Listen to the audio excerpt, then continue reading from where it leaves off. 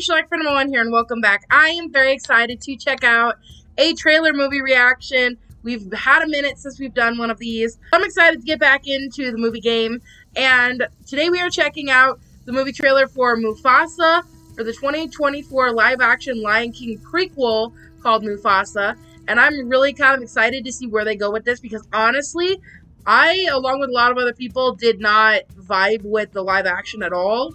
I didn't see the live action, but I saw reviews to it, and honestly, just the reviews kind of gave me enough of what I needed to know. I didn't want to watch it.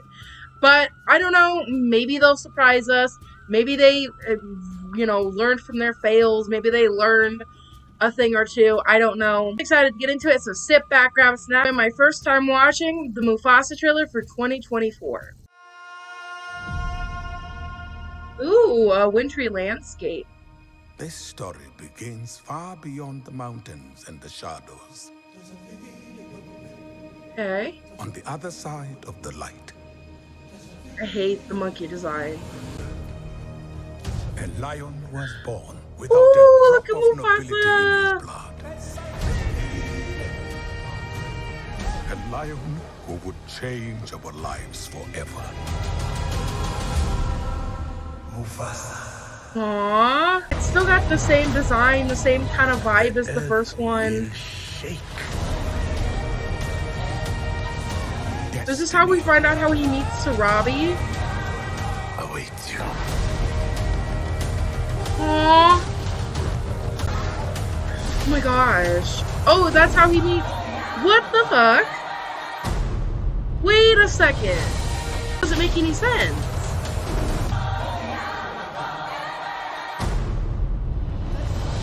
Okay. Right. Confused me more than anything. Okay, is it like a prequel to Lion King? So this is Mufasa's life, obviously, before Lion King. So why were Timon and Pumbaa there unless that wasn't Timon and Pumbaa, but I don't know who else it would have been. I feel like I have mixed feelings about this. Kind of giving Black Widow treatment in the sense that in 1994, when they made the first Lion King, obviously, spoiler alert, Mufasa dies. So for us to get a backstory on a character who's inevitably going to die in the end anyway, like, it's great to find out their story and what became of that person beforehand, but, like, it doesn't really make a damn bit of difference, because we still know that he dies. And, like I said, the same thing happened with Black Widow. It was like, she got this great movie, but it was after Endgame, after she had already died. So, like, it's great that they're elaborating on this character and giving them more development, but, like, it doesn't matter, because they still met the same end in the same fate. So, I don't know. Odds are I'm not going to see this movie. I'm not going to do a reaction to this movie unless you guys really want me to, but I don't even think there's really an audience for the prequel necessarily yet, because everybody's still kind of got a bad taste in their mouth from the live-action Lion King, even though it's been a couple of years since that came out. But I feel like it's a little bit of a cash grab, and it's a little bit of running out of ideas, giving that vibe, because again, literally telling the story of a character who's going to die anyway. So, like, why do we need this story?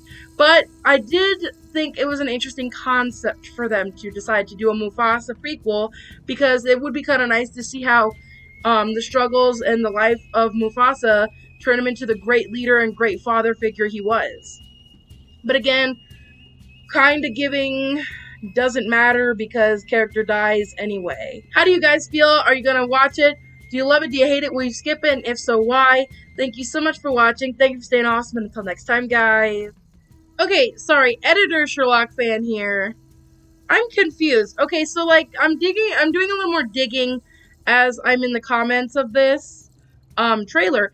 And first of all, okay, I'm really salty because not that Aaron, whatever this guy's name, is not going to do a bang-up job, I'm sure, but who the fuck else is going to play Mufasa other than the iconic James Earl Jones? I mean, you literally picked a different actor to play I mean, is that just the kid Mufasa, or is that like the adult Mufasa the whole time? Because how are you going to have Mufasa without having James Earl Jones? I mean, he's still alive, so we could use his voice and use him.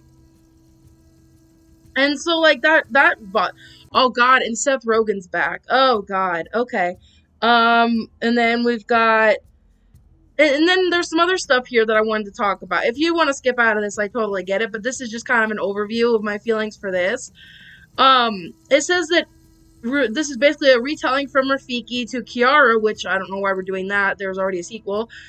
To Kiara about, and Simba and Nala and all them are hearing a story about Mufasa and his past and all that kind of stuff. And then I guess the story introduces Mufasa as an orphaned cub lost and alone until he meets a sympathetic lion named Taka, the heir to a royal bloodline. The chance meeting sets in motion an expansive journey of an extraordinary group of misfits searching for their destiny. Their bonds will be tested as they work together to invade a threatening and deadly foe. Okay, so my other thing is, let's get out of this. My other thing is, literally isn't Scar's name, like his real name, Taka? I hope I'm saying that right.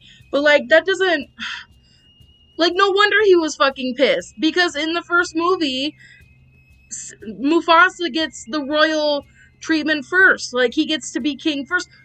Why the fuck does that make any sense? Because if he's not even really the brother of Taka, then, like, that doesn't make any sense why Mufasa would get this special treatment and, like, Scar would be thrown to the wayside. If Scar was part of a royal bloodline and Mufasa was not, why did they treat Mufasa like the special child? Like, this whole thing is just a mind blown. It totally rips apart the entire, like, first and second movie, but more like the first movie.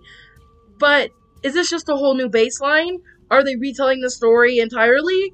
Are they just going to ignore the fact that Scar kind of has a reason and right to be pissed in this case if they make this story? I don't know. These are just my thoughts. This is what I've seen just from the trailer and just from reading what I've just read. But I don't know. This is just an editor's note. What are your guys' feelings? Let me know down in the comments below. Do you think that, like, Scar had a reason to be salty if, like, we know that this fact is true, that he was a royal bloodline and Mufasa was just an orphan child who happened to become part of his family? Do we need justice for Scar? I don't want to do justice for Scar, not after what he did to Mufasa. I don't want that.